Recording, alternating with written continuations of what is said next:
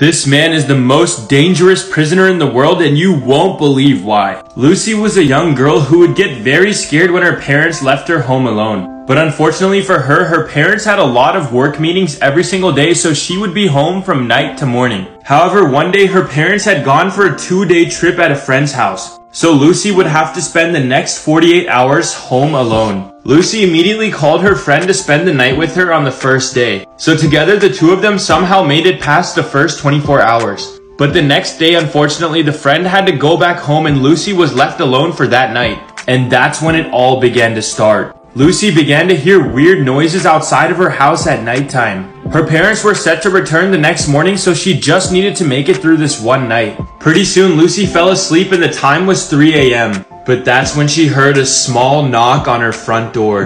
And when she opened it, her life would change forever. Follow for part 2.